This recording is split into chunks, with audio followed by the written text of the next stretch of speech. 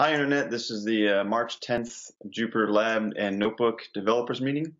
I guess I'll kick it off today talking about the refactoring taking place to break the repository into multiple packages within the same repository.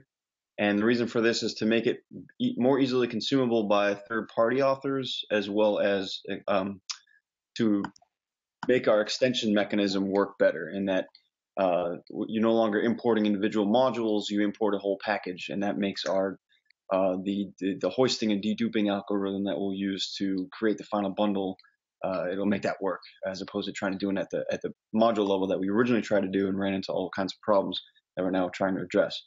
In the process of doing this, we're restructuring where folders are, since it's no longer this blob of files that we can import from. So Darren and I have been working this week to make a more coherent folder structure and to reflect what packages we'll actually release that makes sense to be consumed. We're pretty far along in doing that. We know what else needs to be done. We're just turning the crank on that at this point, just moving folders around. So I think it took a little bit longer because we took a step back. Chris, let him talk about that. I'll let Darren and Chris talk about what other work that, they were doing that we prioritized to get done first. So all that means is that it's taking a little bit longer for us to get to 18.0, but I had originally tried to do the whole conversion at once and realized that was a bad idea. Let's take a step back and think about what the packages need to look like. So we're taking our time trying to do it right. And we're making some progress there. The other thing I did this week was converted our extension builder Webpack plugin to be compatible with 2.0. So we can move forward with that. That's ready to go. It's fully tested. That's it for me. I guess Darren is logical to come next. I had a question. Is that extension? I had a question actually, Steve. Is 0.18, is that our beta release? Is that what we're considering? No, okay. It's a major step to get there, though. Okay. Yeah. Steve, can you comment on? Can you comment on what this restructuring will mean in practice for extension authors? It means that they will, instead of requiring JupyterLab as a giant blob, they'll require the pieces they need, and that they actually import files from.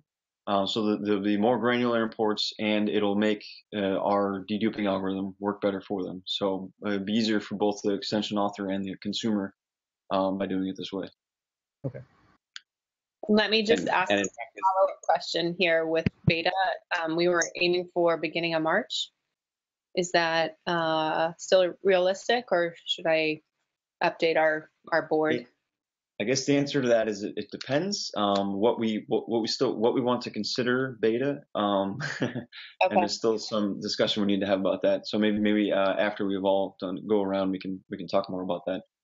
Okay, sounds great. Yeah, thanks. I was actually going to propose a separate meeting to talk about what we call the beta.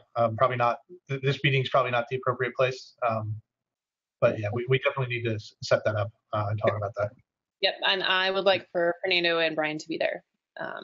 So they can hear it directly. Can we do that as early as possible next week?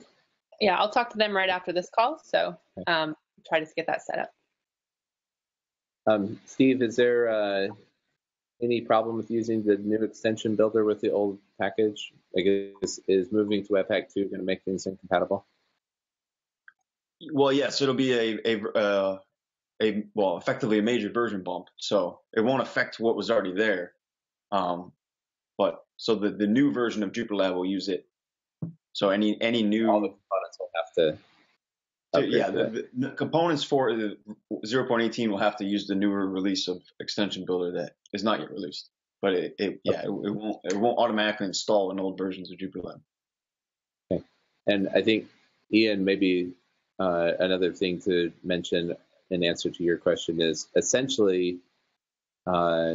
If you were compatible with 0.17, you probably just need to update your imports. That's the real practical consequence of a lot of this, right, Steve? Right. Most things are just moving between folders. There's some core utilities that so calling a dialog has changed slightly. I had last week gone through and taken the action of refactoring what we call our core utilities and application utilities that are used throughout the application. And one of the things I did was I looked at our dialog, and it really was a mishmash because it started out as a simple function call, and then it grew into a widget, but it was sort of a hybrid. It wasn't really doing either very well. So I refactored that. So the API for dialogues has changed slightly, but in general, it should be just import changes in the repo. And Ian's probably only using dialogue, so his life's going to be difficult. Moving to 0.17 I think is the toughest, because then you're changing phosphor versions too, so that changes how your signals work and stuff. Right. No, I was running into some deduplication errors, but I'm sort of holding off on sinking too much time into it until it's sort of calmed down a little bit on that front. Yeah, and helping with those dedupe errors is the whole reason why we did that phosphor package refactor, because there was not only is it easier to deduplicate, but there were some very, very subtle edge cases that you could end up in that would just break everything, and it would be completely undebuggable about why it would break. And so that's basically the impetus for all of this, just preventing that condition from arising in production code.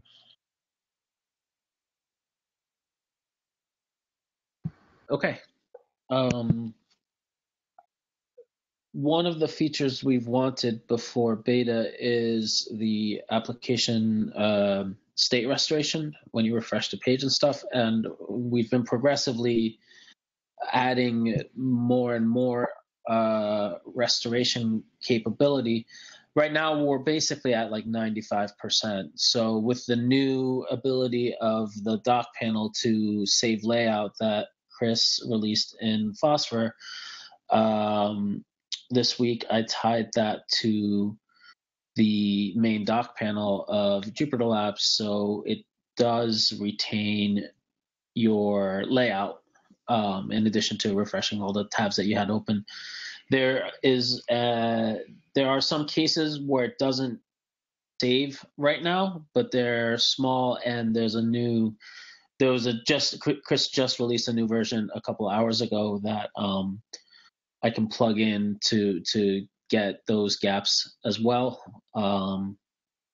So yeah, in addition to the reorg stuff that Steve was talking about, that's what I've been working on this week, and it's already out in the wild. But yeah, one more PR should probably bring that up to the level where we want it to be for beta. After that, I would just ask people to test it, because it's finicky. I've tried really hard to make it super fault tolerant, so that if the data is somehow corrupted, if something changes, if you go in and maliciously try to make my life hard, hopefully nothing bad happens. And the worst thing that just happens is one of your tabs from before doesn't open up. But the idea is to accept really faulty data coming in and try to save really good data going out. So take a look. That's it for me. Yeah, so on my end, as Terry mentioned, we got the save restore doc layout stuff done. Just released another version this morning, which adds a layout modified signal to the dock panel, which is emitted whenever the configuration of the layout may have changed, so that you know if you're trying to basically auto save on changes or that kind of stuff. That signal helps you do that.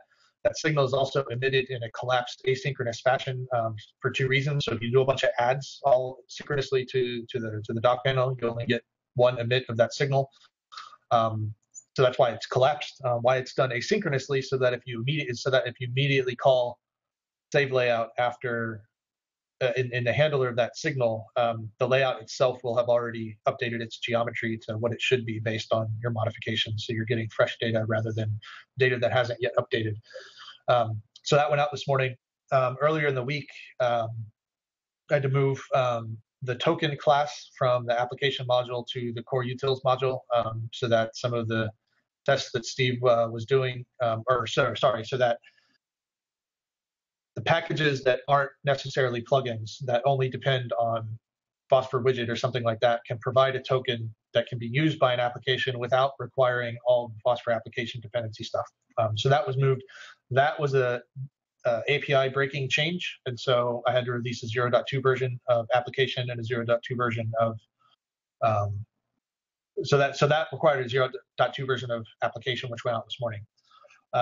More on the widget side, I also spent time updating the behavior of how the absolute layouts work in terms of how they automatically compute their own size limits. So previously, if you were to put a bunch of widgets in a box panel, the box panel would automatically compute both its minimum size and its maximum size based on the aggregates of the size limits of its children. So if, like, say you had you had 4 widgets, each of them had a max width of 400 pixels, then the max width of that box panel would be automatically computed and enforced as 400 pixels. That did cause some confusion for people, like historically, that were coming into Phosphor that thought they could just set the maximum size of a box panel independently and then found it would be overridden during the layout computations. But once I explained what was going on, they were fine with it. However, I was recently having a conversation with Brian about adding single document mode to the doc panel to address one of the concerns of lots of the JupyterLab users, where they're working on a bunch of documents and they're like, I actually just want to see this one document more or less full screen, or just focus on this one document for right now. Like, you could think of it like a Zen mode for the doc panel. And so, but in the process of implementing that, definitely what some people are going to want to do is limit the maximum width of a notebook, for example, so that, yeah, it's taking up all the height it can, but I actually don't want it to be wider than like 400 pixels.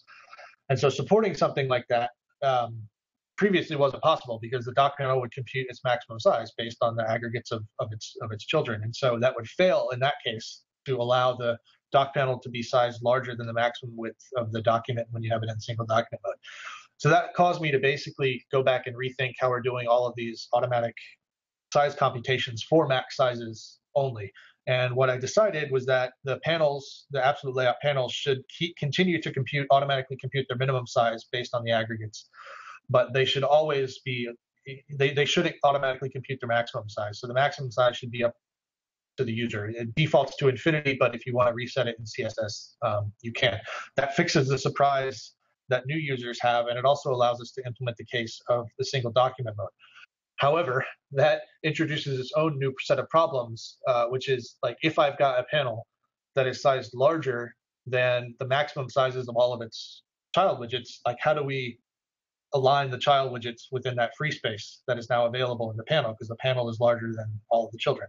And so I had to go back and add the concept of horizontal and vertical alignment to widgets, so that the various layouts could then use these horizontal and vertical alignment parameters to align the widget within its allocated space, even though it doesn't take up all that allocated space. So that feature is implemented. There's 2 attached properties added to the layout namespace. It's horizontal alignment and vertical alignment.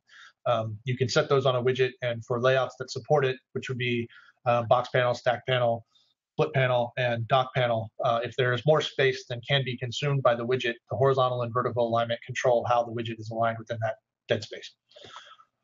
So that's implemented, and that's out, and it's in the wild now. And now I can actually go back and actually implement single document mode in the dock panel, because I basically needed that horizontal and vertical alignment in order to do that. So that's the kind of state of the world there. Document mode shouldn't be difficult to implement. It just required some legwork to get to the point to be able to implement it. So, quick question. I noticed that you implemented essentially some of the alignments in that Flexbox has, but you left out the space between instead of, and just implemented the space around. I was just curious if there was a reason for it, or if you were just simplifying things, or. Just to simplify things, if people want a space between, like the equivalent of space around is justify, which is what I'm calling it. If people want that and they're need for it, then we can add it. It's just another alignment flag to pass to. Yeah, that can be implemented. It's not a huge change. It's not like this where you're completely re-architecting everything. It's just adding another calculation or another flag.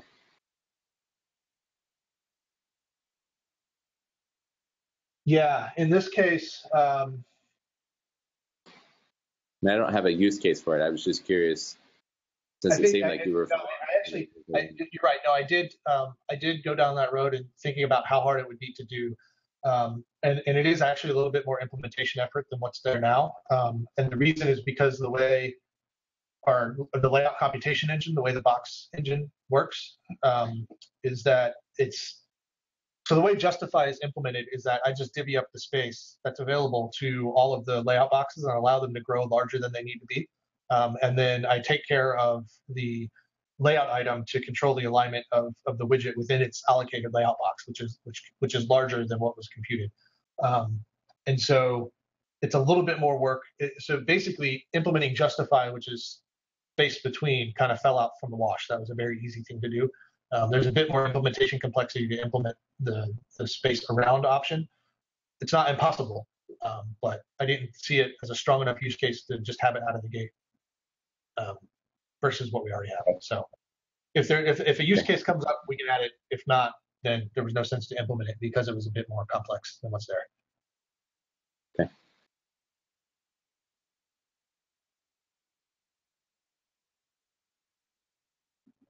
Steve, can I go next? Am I up?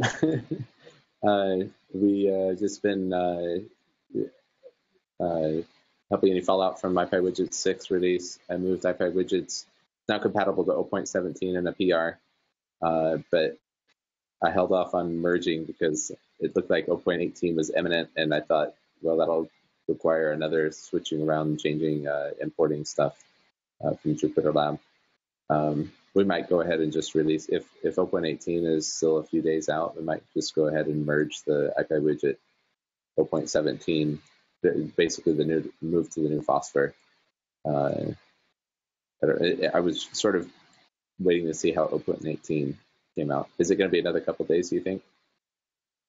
Like I said, we know exactly what we're going to do at this point, but there's just so much to do. I mean, there's, yeah, so optimistically it would be a full working day, but it's hard to say. Okay. Well, maybe you'll get it done before I get to merging IPyWidgets. We'll see. And then I've been working with Chris on sort of various widget-based and JupyterLab-based workflows, just brainstorming lots of ideas for how to have this, have a lot of this work suit a computational modeler.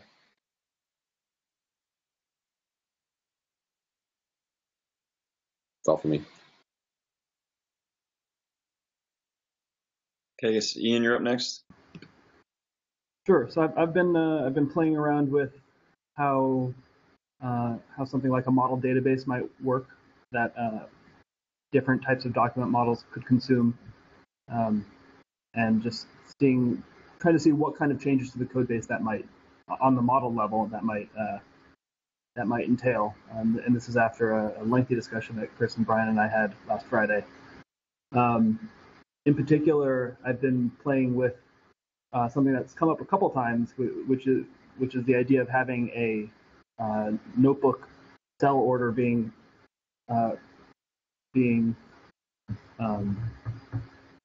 implemented not as a list of cells, but rather a list of cell IDs and then a map that has and then a mapping from those unique cell IDs to a cell object. And that's come up in a couple different contexts. And one of the things that winds up being subtle about that is, what do you do as soon as these are a real-time model and you have asynchronous things where maybe you insert a cell but the actual cell content hasn't come in yet, and trying to get those subtleties right. So that's something that I'm playing around with different implementation ideas yet, but I don't have a full story on.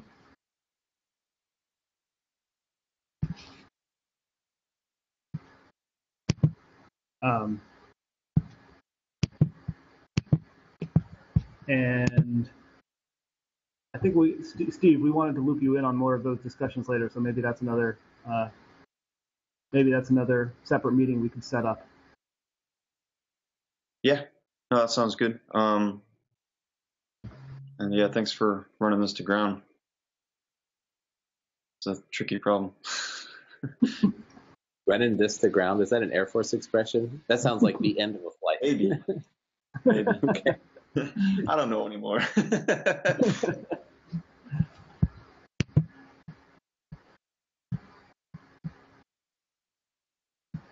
Is that all you had, Ian? Yeah, that's the main thing. There's been the Dockathon going on in Berkeley this week. Very good. And Jamie, do you have anything from the program management side? Well, have you guys been filling out the notes for today's meeting? Please do so. The link's in the chat. Also, we worked with, we had an accessibility clinic earlier this week, March 6th, where we had a blind woman who works in the accessibility office and consults with different groups on campus on accessibility of software tools used on campus. And of course, Jupyter is used in Data 8, the freshman data science curriculum. So she went through the notebook and Jupyter Hub in particular, using a screen reader. And it was fascinating to watch her go through the notebook and to start up a Jupyter Hub, the server. But there may be some requests from the JupyterLab team. Once we get the notes back from them, they'll submit recommendations for, things that we need to do to make the notebook and Jupyter Hub more accessible. We don't have those notes yet, but once we have them, we'll certainly pass them on to the team, and we'll talk more about, how we want to proceed. It didn't seem super major. I mean, she was actually really happy with the notebook and how Jupyter Hub was designed. It worked really well for her. There were a couple snags that seemed like they could be fixed, hopefully easily, but that would be your guys' call. So hopefully we'll have those in the next week or so, and then we can talk about the results here or in a separate meeting.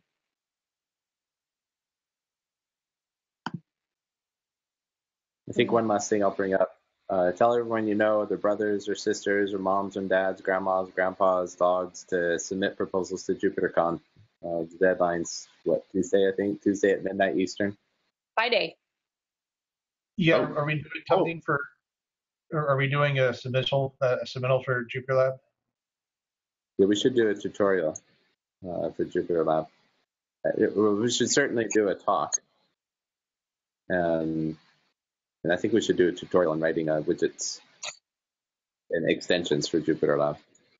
Yeah, I think in our meeting earlier this week, Carol thought that JupyterLab tutorial would be a wonderful thing to provide to the community. And we're certainly looking for more tutorials. So that would be a perfect candidate. Can we talk about it more on Monday? Today's a bad day for me to talk about it, but I'd love to flush something out with somebody on Monday. Yep. Cool. Anything else? The one problem I think we'll have with submitting a tutorial is that essentially they want the entire tutorial done before registration opens, and JupyterLab is going to look nothing like it looks today between the time that registration opens and the time of the conference. What? The front end will. It's the back end that's true. So the tutorial of how to use JupyterLab probably won't change very much, but the extension mechanism, right, might change a lot. So that's going to be, I guess, the tricky part with writing a tutorial. Anyway.